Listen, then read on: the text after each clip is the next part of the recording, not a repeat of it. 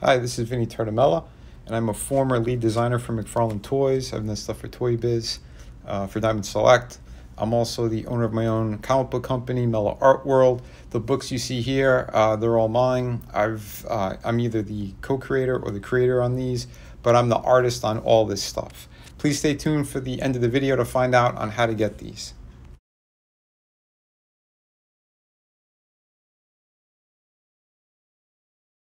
Today we're going to be reviewing Joker from SWToys. This is also a third-party figure. Hot Toys, they never did this one yet, but there's been a couple of different companies that did make third-party Jokers. This is Joaquin Phoenix from his Oscar-winning performance. But yeah, we're going to be going over this, the pros and cons about it. And this, out of all the ones that came out, this is one I was leaning towards. I like the price on it. I think he was like 130 bucks, something like that, when he came out. So here's the figure straight up and down. But yeah, I think this is a really cool piece. Yeah, there are a lot of, like I said, there's like 3 or 4 other companies I believe that made them, and all different versions of them. But this one, I really dig. The upper half looks a little thick, I think, just because of kind of how the clothes are. Because we know in the movie he was super thin.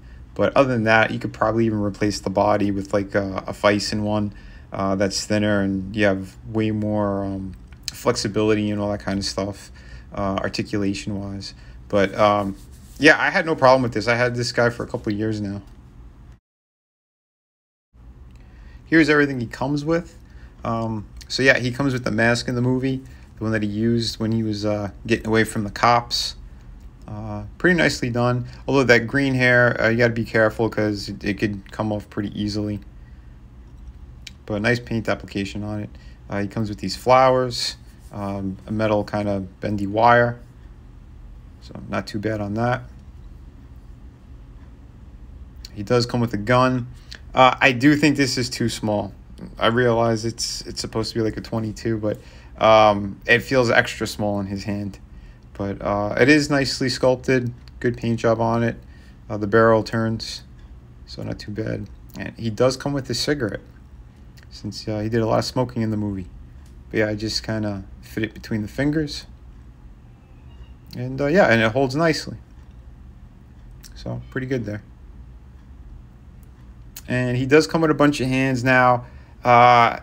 They're nicely sculpted. I'm sure they're just recast from other figures, but they're shiny. That's the one gripe I had with that.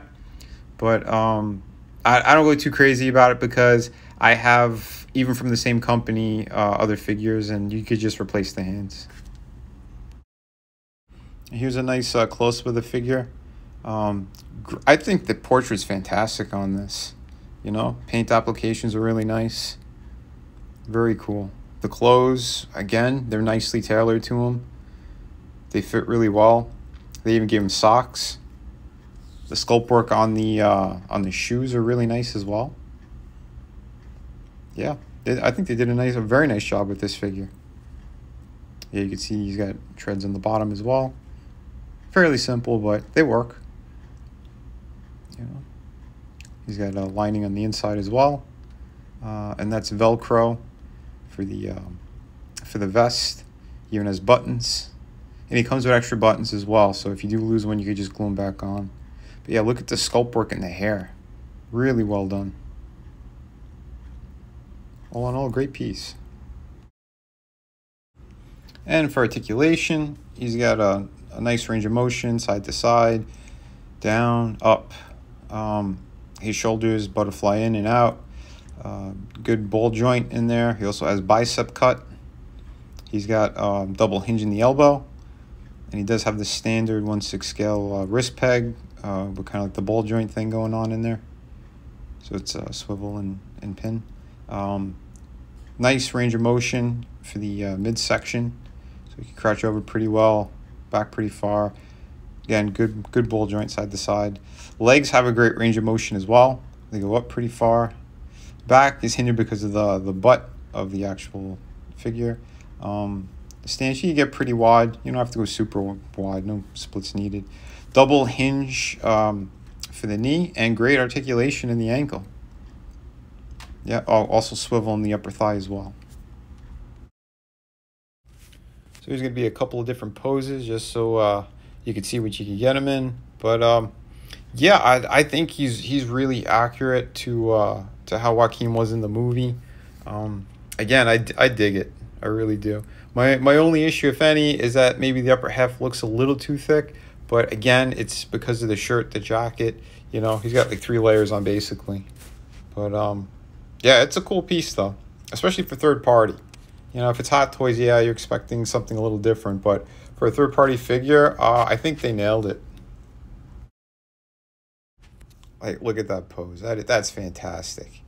You know, you could almost picture him dancing on the steps. So yeah, again, I think it's pretty cool. There's some people who hate this version. They prefer the other different companies better. But for what it was, and you know, I found it a pretty good deal. Yeah, I'm pretty satisfied with it. And again, I'm a big fan of the movie too. So yeah, my biggest issues again would probably be the shiny hands, but you could easily replace them. After this video, I actually ended up doing that. I took one of the Resident Evil ones and I just swapped out the hands. They had the same exact gripping hands. Oh, one correction. No, you can't swap them out with the Fison because of the neck. His actually sculpted all the way down to the collar. I forgot to say that earlier, but I'm sure you could find another figure that has like the similar type of body, just that's a little bit thinner. I know they're out there, but yeah, that's, again, if you have any issues with it. I don't. I think it's fine. But yeah, again, pretty cool piece. Some minor issues here and there, but yeah, I hope you guys dig it. And for scale, here he is next to that really awesome dog again, the John Wick one. But yeah, guys, I hope you enjoyed this review. And please be sure to stay tuned for the end of the video. Check out my other projects. Shadow of the Kraken is my newest one. It's currently up on Indiegogo as well. And yeah, I'm working very hard to give you guys the best story on that. But yeah, I'll be back with more videos and reviews and live streams and stuff. But everyone, I hope you guys have a great weekend. Be kind to one another, but kick ass while you create.